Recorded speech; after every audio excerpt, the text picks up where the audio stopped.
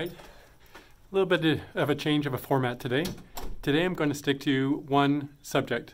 I'm going to keep it clean, focused, talk about when you focus on things, you get what you need. So today's going to be focused on how do I get everything done in one day? And all those things. How do you start a school when you only have so much time in the day?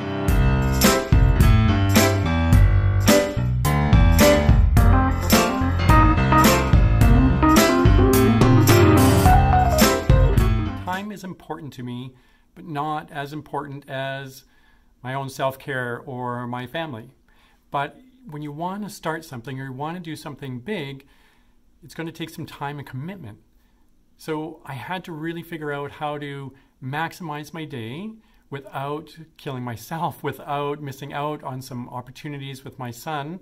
And being a single family, single parent, I had to really be tight with my time, and I couldn't just give my time away to anything and everyone.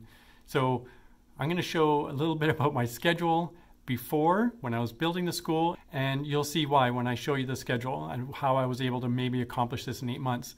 And then I'll show you the schedule of where I'm at today, a little bit more relaxed around the time and the amount of work. But first, I need some materials, and what better place to start that with but being at the school.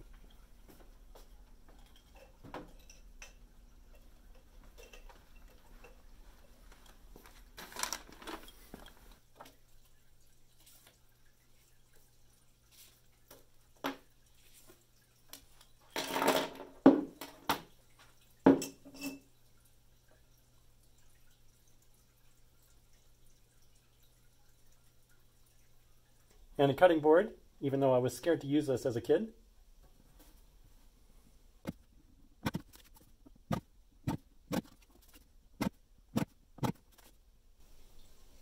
Try to envision this is 24 hours in a day. Each slot is an hour, and we have 24 slots for the day. Each one of these colors represents an hour of something that I'm doing. Silver is the work hours. My green is my family time. And red is my learning and growth time, and then blue is sleep time. So when I first started the school, I was doing a ton of work. So I started right away at 9:30 a.m. and I went right through till 3:30 p.m. And why 9:30 to 3:30? Because 9:30 is when I dropped off my son at school, and 3:30 is when I picked him up. Then, after picking him up, I would spend some valuable family time, and we would spend about 3 hours together. So being a single dad, spending those 3 hours can be super valuable, helpful for him, but also for myself, because I want to always be able to reconnect with my son. And then we would get into some learning time. So I spent about an hour at learning. So he would go off and do something on his own. So after that, then I would get back into some family time. I have about an hour. So right now we're about 7:30 to 8:30 at night. So that is about time for his bedtime. He starts to do his own routine, and so I can get into doing some family time, reading, talking, hanging out. Then after that, I would spend another 2 hours doing work again. So that's 8:30 to 10:30 of more work time. I'd have to take a break, and I would add some more learning into that, because my brain needed a break, my thinking needed a break, and I needed to take some input in about something that was new or bigger or better. After that, I would go back to work. So I went from work back to work at 11:30, 12:30, 1:30, all the way till 2:30 in the morning, and I was still answering emails.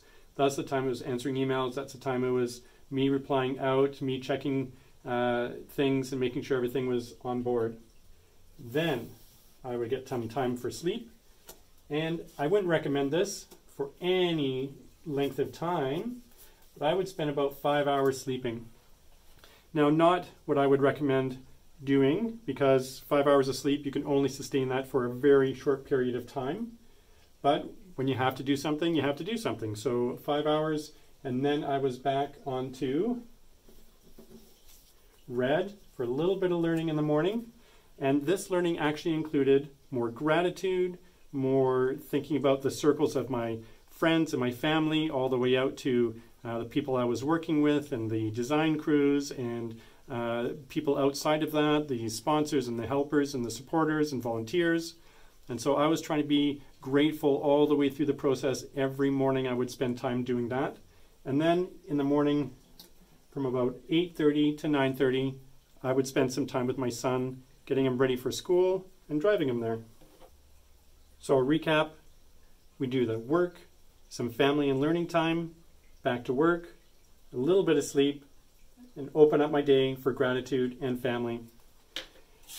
Now what I've shifted is I've taken out these work hours, replaced it with sleep to have a more regular sleep schedule.